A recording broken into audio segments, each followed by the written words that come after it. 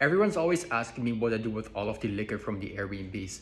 And that's a great question because I don't drink. I think alcohol is bad for you and you shouldn't. This is everything I have from the last months. I organized it all today.